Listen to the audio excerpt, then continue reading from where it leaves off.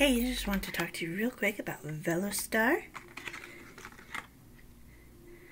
So this is the box that it comes in. I have a couple markers primed and ready to go, but I wanted to show you how the box actually looked.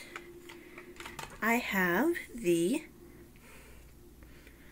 red and the pink primed and ready. So I just wanted to show you a little bit. It always recommends shaking before use. I already did that, but always shake before you use. And the first time you use it, the white tip, it starts out white. You'll want to press down like 5 or 6 times just to make sure it's good and unjammed, and then you shake. I'm not kidding. You want to shake for like 5 or so minutes at least per marker to get it going and flowing the right way. This is a great exhaustion inducing thing for, like, say, kids that need some energy burn off. So this is the red.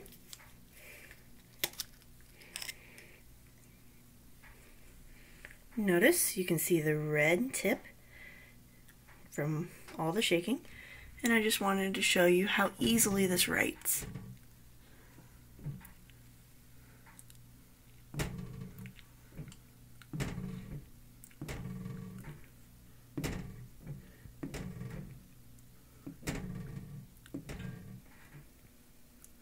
Sorry, I'm left-handed. So you can see Vellostar.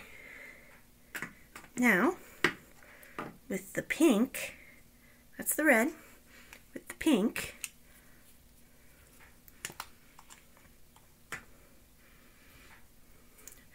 I'm going to write Vellostar again.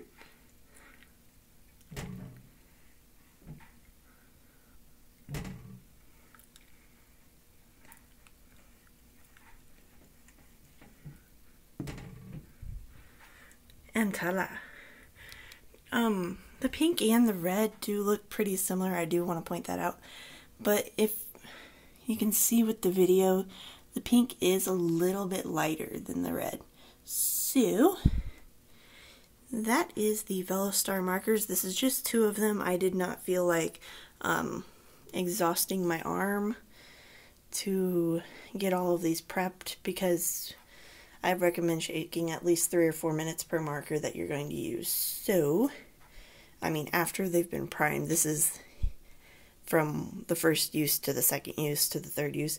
I'd always recommend shaking at least 2 or 3 minutes prior to use. But these write really well. I mean, I'm just going to take my finger and notice how easily that actually removes. And if you use like a piece of toilet paper or a Kleenex, this wipes off really, really easy. But that is the Vellostar chalk markers.